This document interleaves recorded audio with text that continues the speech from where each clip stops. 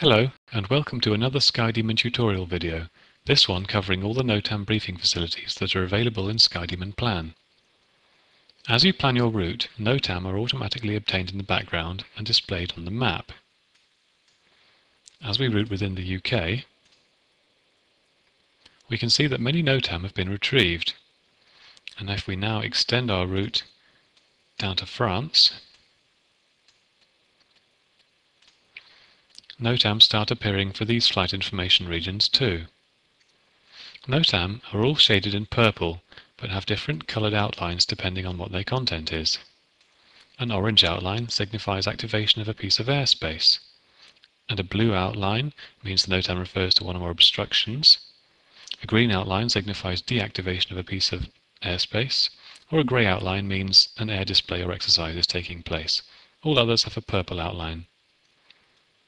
NOTAM are also included in the En route features window at the bottom of the screen, so that you can see when your route penetrates one or passes close by it.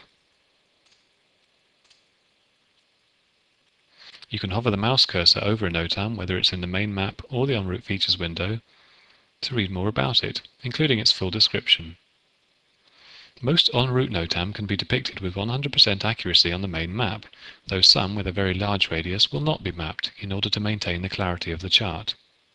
You must always consult the NOTAM briefing window in order to read the full briefing for your flight, because this will contain aerodrome notices and any en route notices that were too big to fit on the map.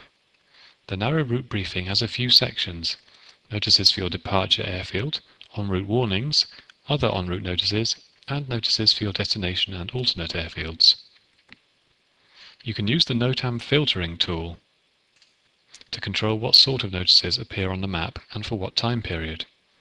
This can also be used to configure the size of route corridor you wish to use for the narrow route briefing.